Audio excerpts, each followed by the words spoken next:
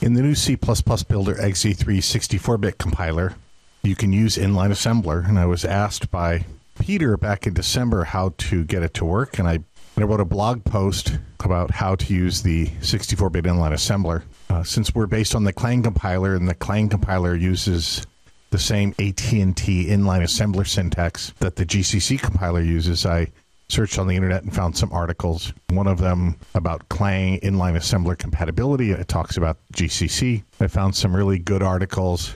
Here's one that talks about the syntax, output operands, input operands, and list of clobbered registers. Then also an article with an example on Intel's website, and these links are all off of my blog post. But I just wanted to show the support in the IDE for doing inline assembler in 64-bit. Two examples. First example is the one from the Intel site. I just define a structure of two 64-bit numbers to give me the high and low of a 128-bit value, and then I have a macro defined with some assembler code, underbar, underbar, asm, underbar, underbar, that will do a addition of two 128-bit numbers. So here's the template, which is going to do an add of these two parameters that are passed in, and we're going to use the equal R, which says use a register for the low and high part, and then the two inputs are coming in as parameters. I'll define the values and the result as this structure, my I128. We'll set the high and low values, -0 for low and 0 in the high, and then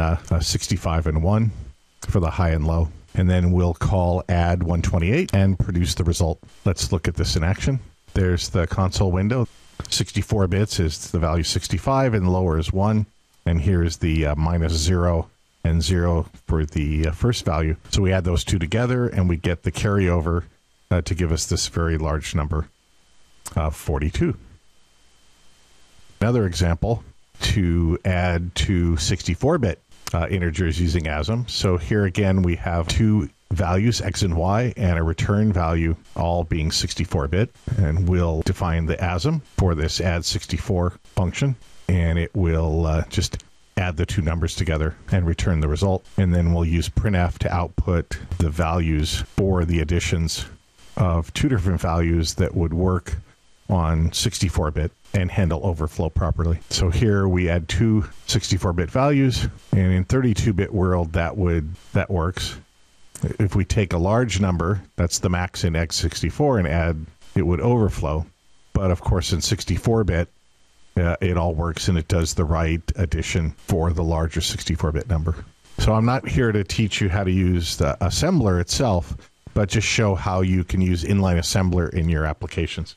And while we're in this code that has all these printfs, one of the other side benefits of building this 64-bit C++ builder compiler on Clang is that Clang also does validation of format specifiers for printf. So let's go and compile this, and we get this warning. It says format specifies type double, but the argument has type integer. Program still runs, but it doesn't output the right value for the second printf.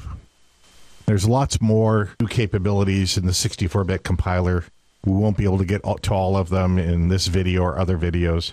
Of course, C++11 is stricter and safer. You can use binary constants, intrinsics, and built-in template handling, more descriptive error and warning messages. All that is included in the 64-bit compiler. And of course, you get all the C++11 language and library capabilities that are implemented in this release of the compiler. So lots of great stuff using the 64-bit compiler, and more to come.